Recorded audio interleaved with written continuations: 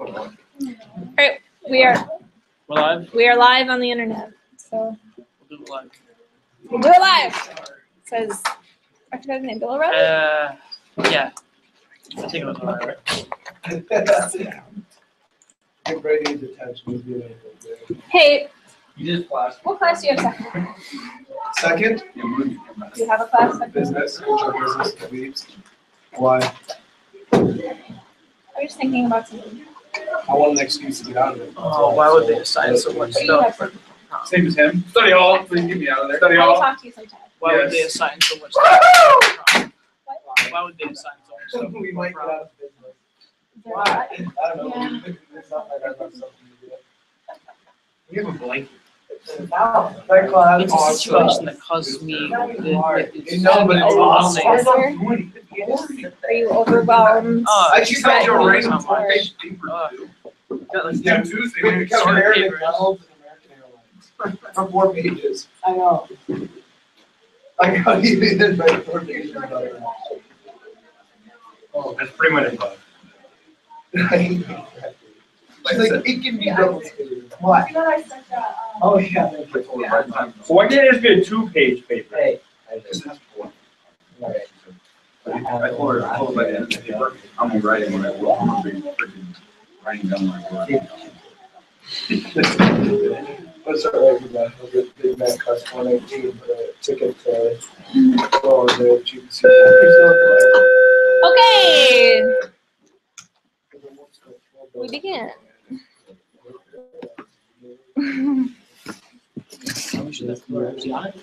I do not know. I do not know. A possibility. Oh, I mean, I don't think they are on there. To open today.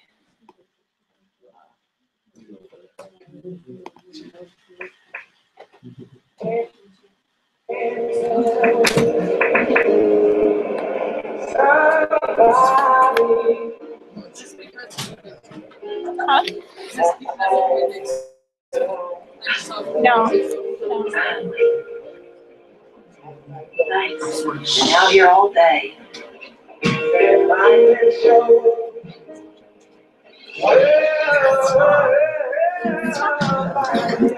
Well, it's a deal.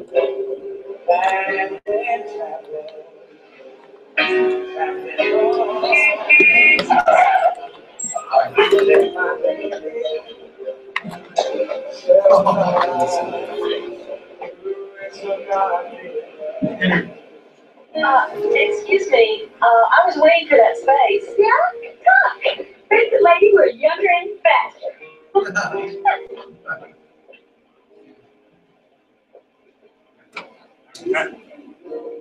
Having trouble.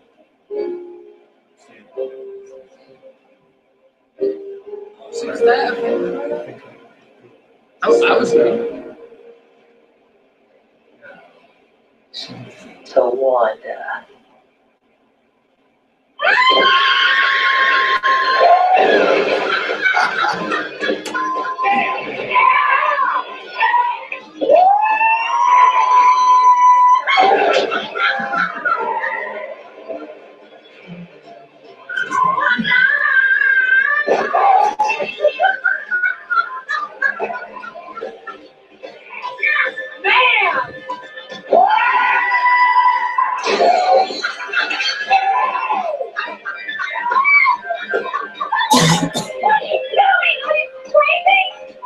Crazy girls, older and I have more insurance.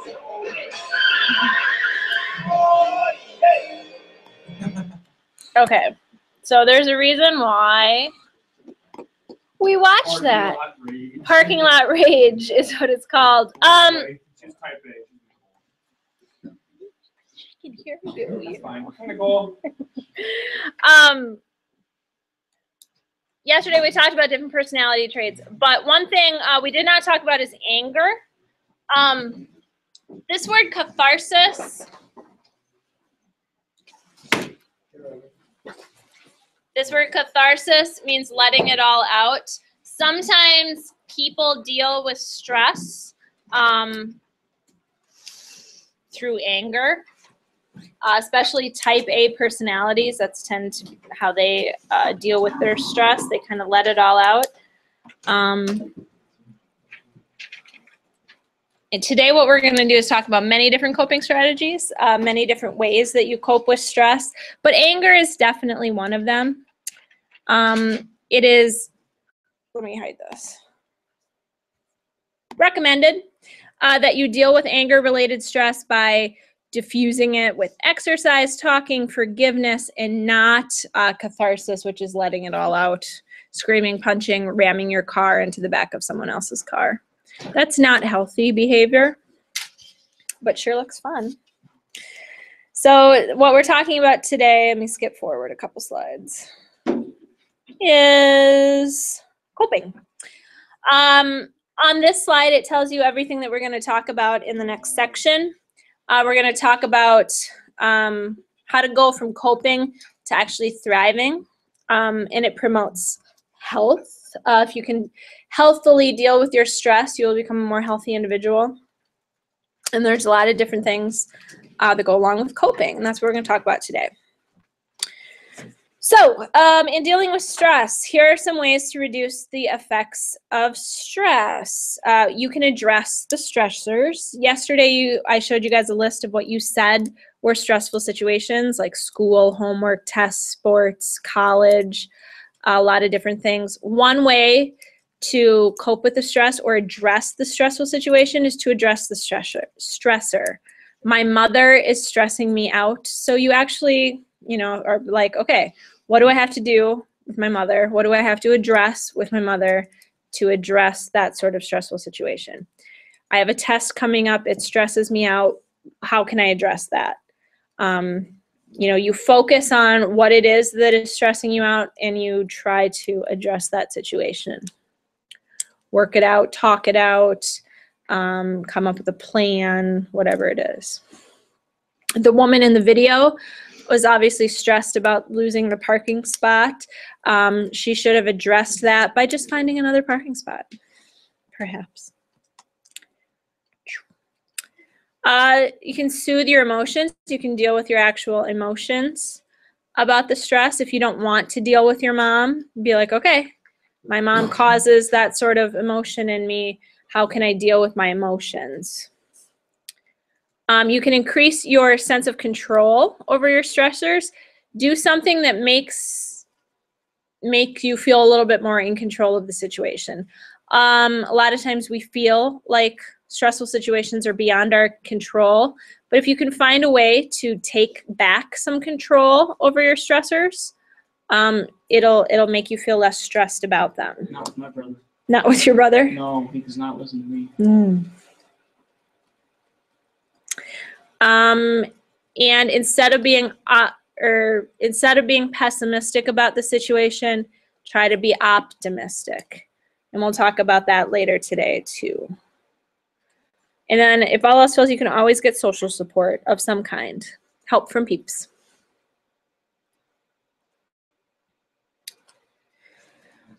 Some other ways to reduce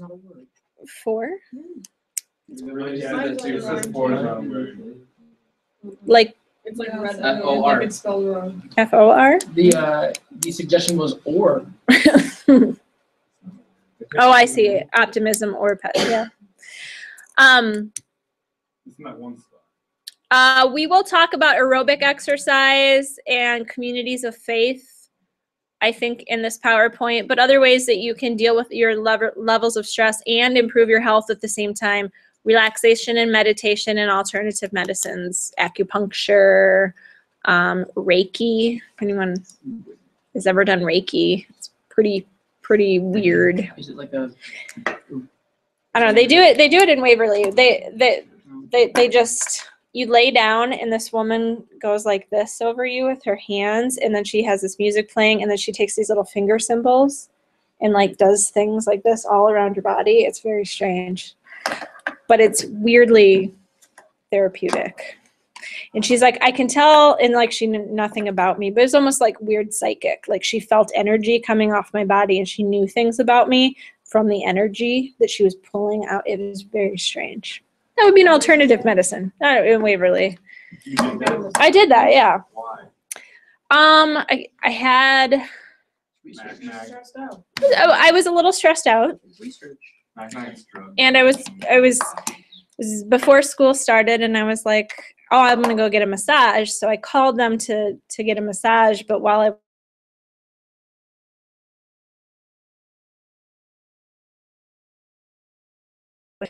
instead of the massage.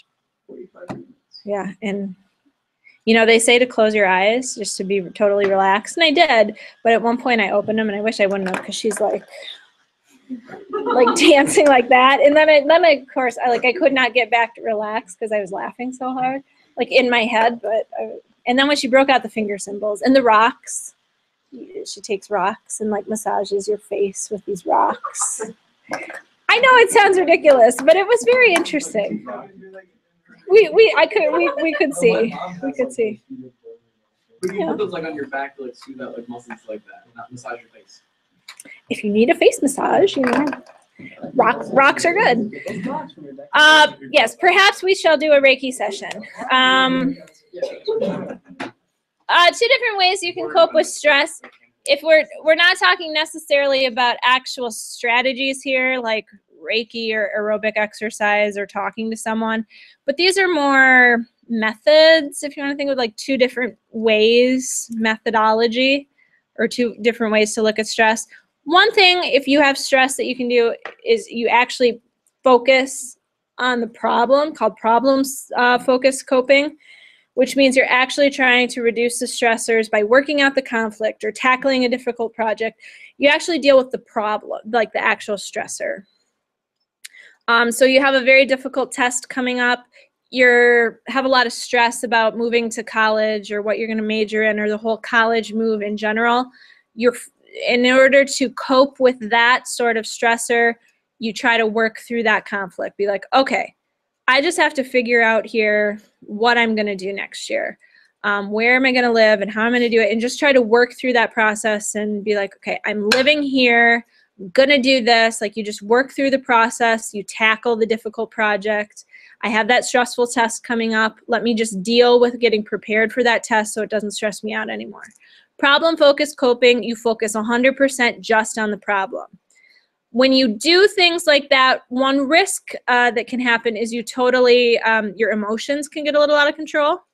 Any emotional distress that you're feeling about it isn't being addressed at all, because instead of actually worrying about or thinking about what you're feeling, you're worried about the stressor 100%. So it can actually sometimes make you more emotional. You know, if you're forced to sit there all night and try to think about what it's going to be like moving out next year and living on your own, and it makes you super, super emotional, that's a risk. Yes, you're focusing on the problem, but you're kind of putting yourself in a more emotional state. Especially when you have to deal with something where you can't change. Like, I can't change the way my mom is. That's just the way she is.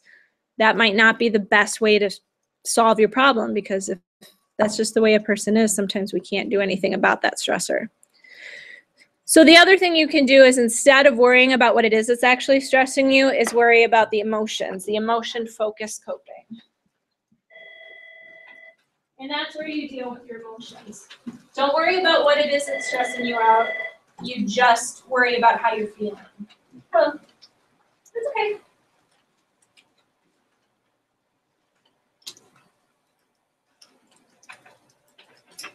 Let me think.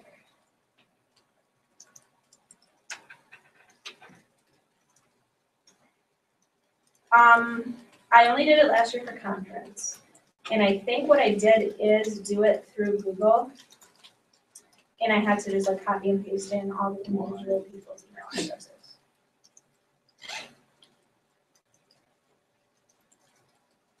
Oh yeah, that might have been a problem, because I remember doing the copy and paste and some people didn't get it because I didn't have their email. I sent it to the AD, didn't have the code or something like that. Yeah, okay. Yep. Okay, problem with emotion-focused coping is you're not at all addressing the problem. You're not at all dealing with the fact that you have a test coming up. You're only dealing with how you're feeling about it. Okay. Couple things we need to talk about here are learned helplessness versus personal control. Normally, creatures try to escape or end painful situations, but experience can make us lose hope. So you're in a very stressful situation. Naturally, we want to try to escape from that painful situation, that bad stress. And a lot of times that can make us feel like there is no hope. Like there's nothing I can do about the fact that my brother stresses me out. And then we can get into this sort of free-falling control thing here. So they did a couple experiments with dogs where they shocked them. And eventually, if you shock a dog enough times, the dog finally just gives up on trying to escape if he feels like he can't escape. And what happens is kind of called learned helplessness. And we see this a lot of times in education too with students. Learned helplessness is when you decline to help yourself after repeated attempts to do so have failed. I see this a lot of times with some of my students, like in Spanish too. There's a couple in particular that they just refuse to try to study because they have studied in the past and they continue to fail. So it's just like, you know what, I'm just going to fail. And they just have this sort of, they decline to actually do anything to try to help themselves out from now on, because in the past, when they have tried, they have still failed. So they get this learned helplessness. No matter what I do, I'm going to fail because I failed before and I was trying before and I didn't, it didn't help me. So you get that kind of learned helplessness. Some of you might have that way in athletics, like no matter how hard I train, no matter how hard I do that or I try to do that, I can never, break that 2-minute mark or whatever it is. I don't know. Because you've attempted to do so in the past and you failed. So that's always a risk with coping, is you just kind of give up, learned helplessness. Personal control is when people are given choices, not too many, and they thrive. When we're given control over a situation, we get better with it. And I think that's on the next slide. Check. Yeah. So here's the experiment. I have to explain the experiment before we talked about level of control. So they have these little rats in these boxes, and they, the rats on the left in the middle receive these shocks. The rat on the left was able to turn off the shocks for both of the rats. So he had control over whether or not the shocks were going to happen. The middle rat had absolutely no control. And then the rat on the end, he was just a control rat that they compared everything to. So which one of these rats do you think had worse stress and health problems?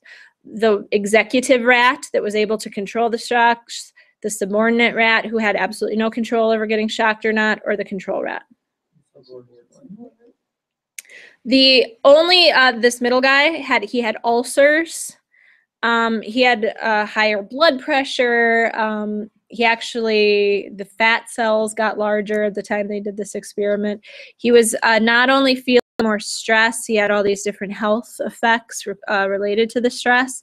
And it had nothing to do with how much he got shocked or how often he got shocked or anything like that. It had mostly just to do with the fact, because the rat was getting shocked just as often, but it was the fact that that rat had absolutely no control over his situation.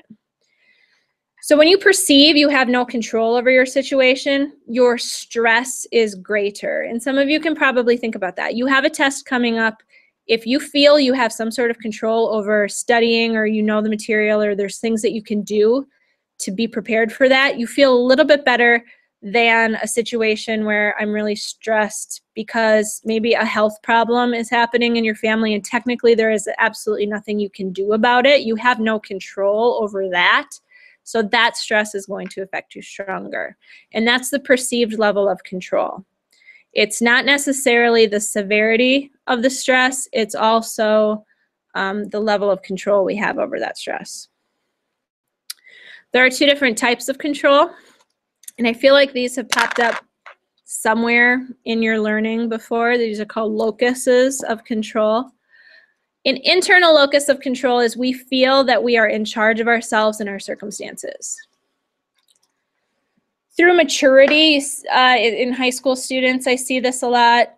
Middle school students might not be able to do this so much. As a high school student matures, you see you guys become a lot more, you feel that you are in charge of yourself and your circumstances. If you fail a psychology test, some of you have an internal locus of control where you believe you are in charge of that situation. The opposite is external locus of control. We picture that a force outside of ourselves controls our fate. You failed a psychology test. It was Mrs. Huff's fault.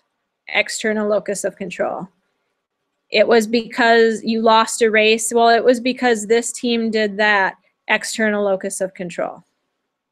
Internal locus of control, you have control over your own situation. External, you believe outside presences have control over the situation. And sometimes they do. Sometimes the things that we experience are beyond our control. They are external. Sometimes things are internal. This is sort of a perception thing. If we have too much internal locus of control, you got to have a balance of both of these. If we feel like absolutely everything is in charge of ourselves and our circumstances, we blame ourselves for everything. We blame ourselves for bad events. We have the illusion that we have the power to prevent bad things from happening. You know, a car accident happens and you're like, it's my fault. It's my fault. It's my... Maybe not. Maybe there was an external factor. If you have too much of an internal locus of control, you tend to blame yourself for everything. And maybe you can see that in people that you know, people that constantly kind of put everything in themselves. And then the opposite of that is the external. It has nothing to do with your initiative. You have no motivation to achieve because everything depends on other people. You have a lot more anxiety there also because anything that you're trying to do is all dependent on other people. You don't develop a willpower yourself because it doesn't matter how I do in school. It's up to Miss Webeck. No matter what I do, she's just going to give me whatever grade.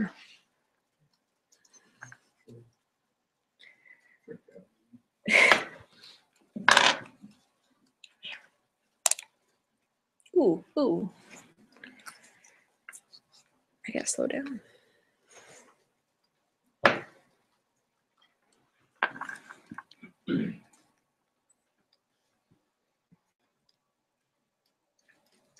Anyone have any other examples of external locus control, internal? Like things that you've seen people blame or they attribute to external focuses versus internal focuses?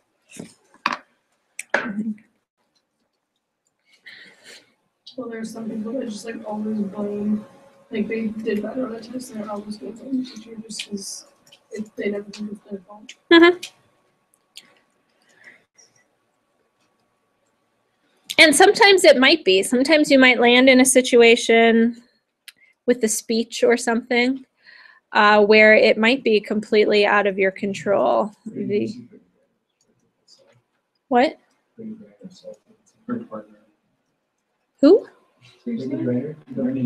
Oh, did she? Yeah. She's gonna have a hard time paying that fine, WNBA salary, but whatever. $5 a game. Ignore the little red box I have here for a second. I should have made that pop up. Let's talk about your self-control. We talked about this a little bit with the motivation chapter. The ability to control your impulses and delay gratification is sometimes called willpower. So you have the ability to control your motivations. This is a finite resource. It can be replenished, but you can deplete it in the short term. We talked about this with motivation and hunger.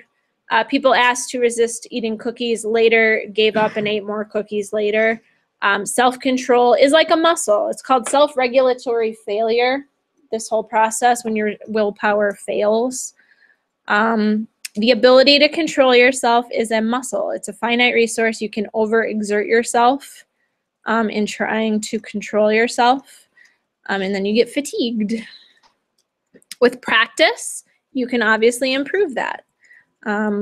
It's just like a muscle. Self-control is just like a muscle. We can trace children back to childhood, and we can see differences in individuals with this sort of self-control. There are children that have better impulse control than others, and that usually translates to their adulthood too. So if you know a child who has a really difficult time controlling themselves, controlling their behavior, controlling what they eat, what they say, everything like that, you can see that in adulthood too. But it can improve and get better, just like a muscle. You can get stronger the more that you try to control yourself. They did a study with marshmallows. Oh yeah, the kids who resisted the temptation to eat marshmallows later had more success in school, and were better socially that day. So because they exercised some sort of self-control during this marshmallow study, they were able to control themselves better in school. What'd you say? It all makes sense now. Were you like marshmallow? Would they do just like give like a classroom some marshmallows and like have some? Yeah, I think they probably put them in I think they did the room with bowls of marshmallows there so the kids could see them and smell them and whatever, but they're like, don't eat any, don't eat any, don't eat any. So the kid had, like, Brennan had to stop himself from eating a marshmallow. So he went through the whole process of not trying to eat the marshmallows, and then later that day in school, he performed better.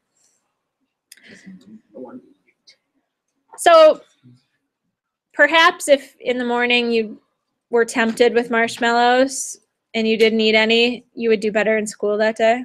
What? We could try it some morning. I could bring you in here and have you stare at a whole bunch of donuts and marshmallows.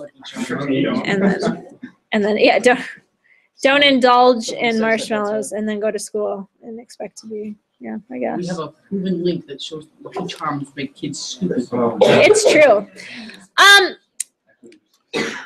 On the paper that you guys are working on, it deals with optimism and pessimism. I'm going to skim over this slide, but whether or not you're an optimist or a pessimist can impact your stress.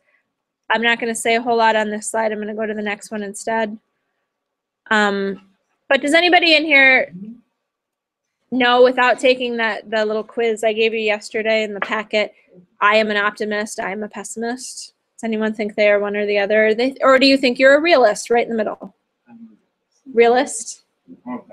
Yeah. I'm a pessimist also. I try to see the different things. Do you? Yeah. And sometimes it doesn't work. And I can correct those. Anyone always a glass half full, jolly, optimistic person? Can you think of someone that's an optimistic person? A jolly, always. Audrey, Miranda was very, yeah, Miranda was very.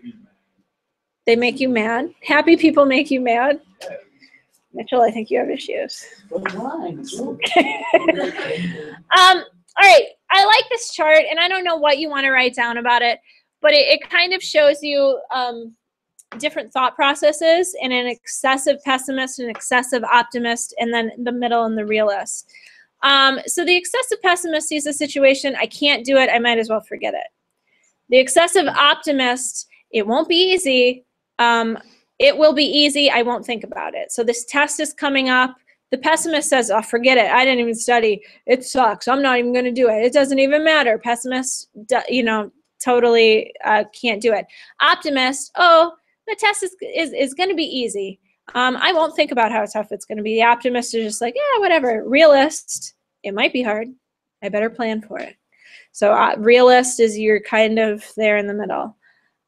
Excessive pessimist, I'm trapped. I can't get out of this sort of situation.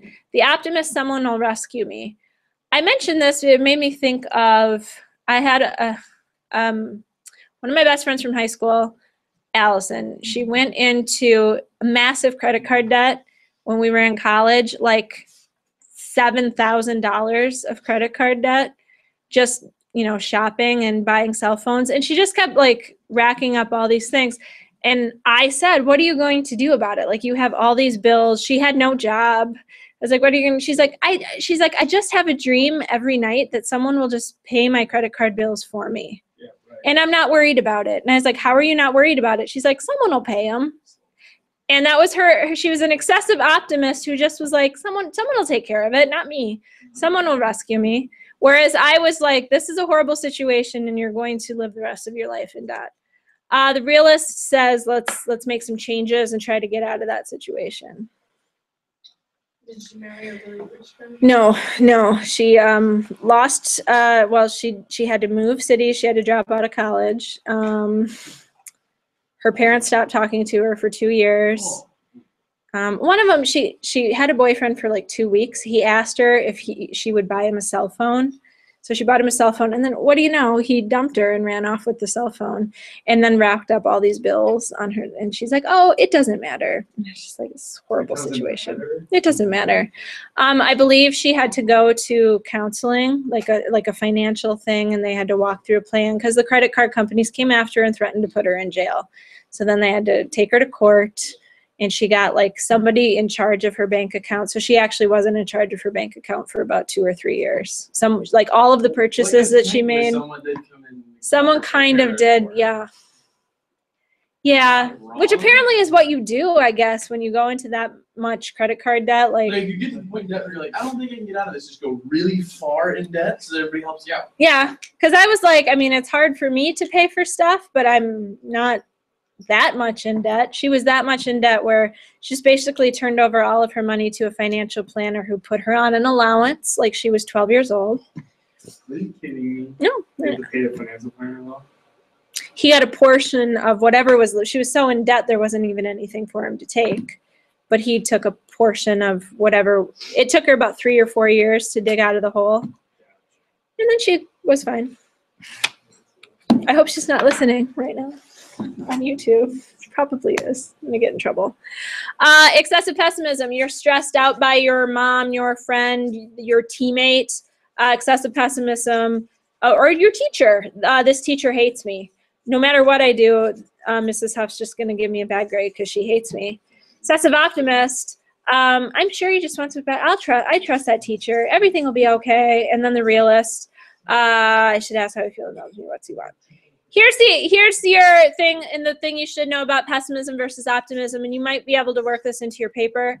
Excessive pessimism, if you are far to the pessimist side, it can leave you very depressed and feeling inactive and feeling like you're out of control and you have no control over your stressful situations because of that learned helplessness thing. You are in such a negative place that you cannot see any hope.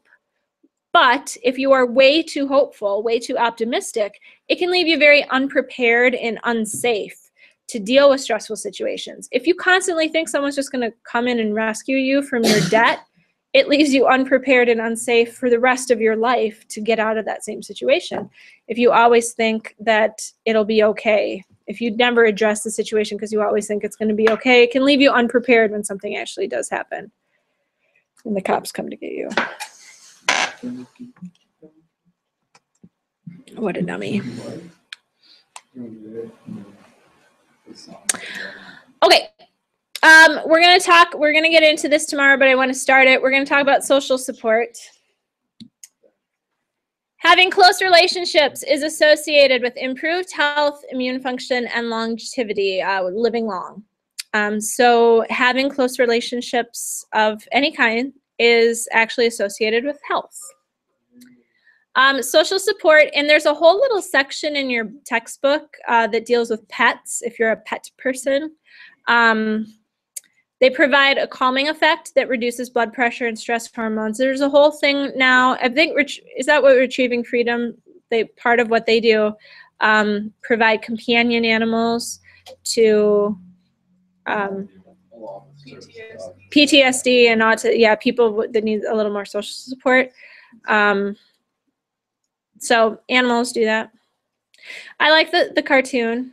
The man is stressed out and crying, and the dog says, well, I think you're wonderful. Why is he smiling and crying? Well, because his dog says, I think you're wonderful. Makes him happy. Well, no, he was crying before. He was crying, and then he smiled. Can't you tell? We're in the halfway between point where he just got done crying and is now happy that his dog loves him. Oh. We caught him at The dog is an awkward losing. in between phase. Very good. Pretty much, yes. Confiding in others helps you manage your painful feelings. Sometimes you just gotta vent. Sometimes it's just good to share those painful feelings or what you're feeling, even though that person can do absolutely nothing about it. There's absolutely nothing that your pet can do to help you out with planning for college.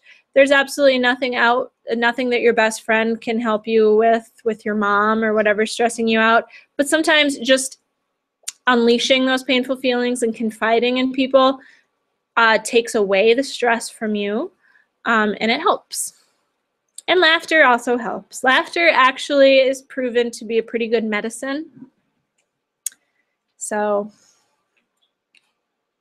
laughing is always good. And they put people that were under extremely stressful situations and they made them fake laugh. They've done these studies where they put them in a chair and they make them like listen to a recording of laughter and they have to laugh with it, even if they're not really laughing. It's very, it's like, okay, all of you try right now just to laugh, like fake laugh.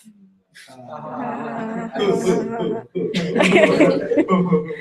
right, it's very awkward, but they did these studies and even fake laughing, having your body go through that process actually helped these people reduce their stress level. Just the fake laughter actually helped reduce their cortisol levels and reduce their stress. So if you're ever really, really super stressed and you're alone, because you might be weird if you're with other people, you're alone and you're really stressed out, fake laugh and you might feel better. And you'll feel very strange. Or just watch something funny. Or watch something funny also works. I suppose that works too.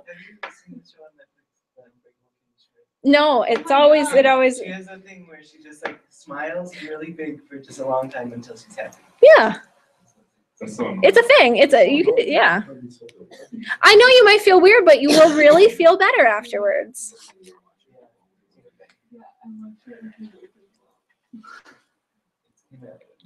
Okay, last thing we're going to talk about today is exercise and mental health. Gross. Aerobic exercise actually has been proven to reduce depression, anxiety, and improves your management of stress. There's countless studies about this, but you can see the one they list here. They have different individuals that took a depression test before treatment and after treatment.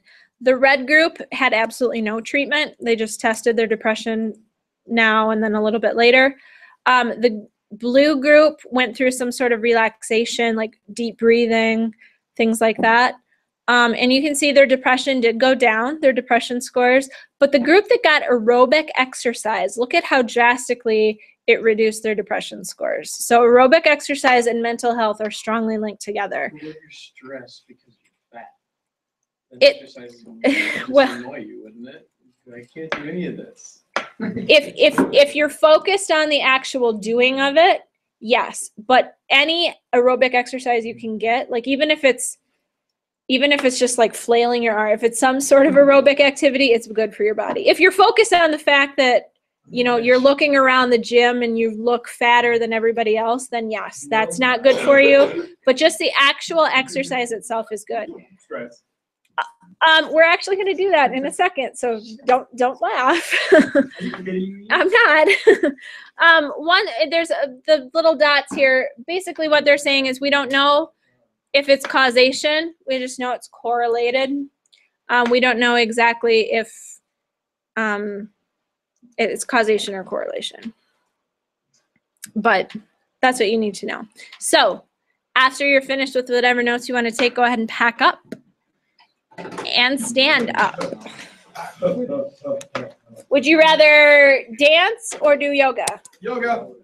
I already did yoga. Let's do yoga. Oh. Dance yoga. Or we could run the 400 hurdles, actually. No, I don't. It's weird. Bang, bang. Do you want to do? Should we do flamingo? No, where's Dancing Bear? Eagle Pretzel. Let's do Eagle Pretzel. Greetings, my friend. It's I, Oh, I know.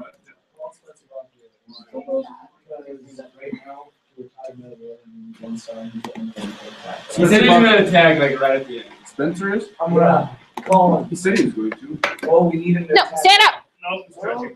No, stand up. Oh God. I feel so stressed free. I am so stressed free. my heart is filled with joy. I hear about the morning. That gives me anxiety. Spread out. Shall we begin? Here we go. Yes. Yes, we shall. Stand up in a straight position. Remain together and your hands in front of your heart. This guy's making Do me not think of anything but of your breathing. Hands up. Yes. Breathe in. Breathe out. Yes. Maximum breathless and your beautiful breathing. Now, inhale and take your hands over your head.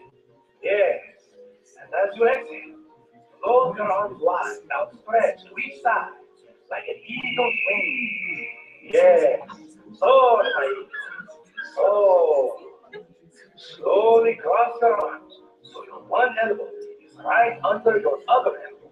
And then cross them again so your palms touch like maximum.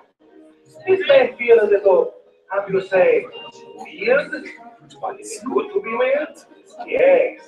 Yes, it is. Maximum. Also weird. My eagles, you now look like friends. Maximo loves friends. Eagles love them too. Now, bend your knees and squat. And then you are sitting in an invisible chair. Yeah. Yeah. And your right leg over your left. Cross your feet. Yeah. It's very, very important to balance. So, focus on something in front of you that is safe. Do not focus on the flies buzzing around the room. Yeah, concentrate. Breathe. How's it going, Brady? Breathe, eagle pretzel. Yeah. Cross your legs and untwist your arms so they are eagle wings once more. Yeah. Soar with your wings stretched out to the side. Oh, yeah. Maximum power. Soaring like an eagle. Just watch it. Now, stand tall once more and allow your heartbeat to return to normal. Maximo has let go of all his worries and fears. Can you do this? Yes. Yes, you can. Yes. Why does he So, have to do Latino? let us do the very same thing. The other side. Take a deep breath. Spread out your wings. Are you a majestic eagle soaring over open canyon? Yes. Yes, you are. Now, cross the elbow, which you did not cross before, under your other elbow. Clasp your hands. Yeah. Your eagle. He has two different shoes. Bend your knees. Sit down in your majestic, invisible chair. Yeah. So, no, I can't. It doesn't Over make your me arm. relax. It makes me Yes. Yeah, majestic, I see. Majestic. Breathe in and breathe out. Only up. All right. Would you like to do another one tomorrow? No. Yes. Tomorrow. All right. He's a fun one. There are about 500 of those. That's because you're as flexible as a brick. I'm I stressed am out. flexible. I'm really stressed out. It's not hard. This hurts. No, my legs get sore after a while. How do I turn this off? I think Just be good with standing up the whole time on one foot. You were standing. I would rather lay in my bed. That's much more relaxing. Then again, I'm just as flexible as Oh, there it is.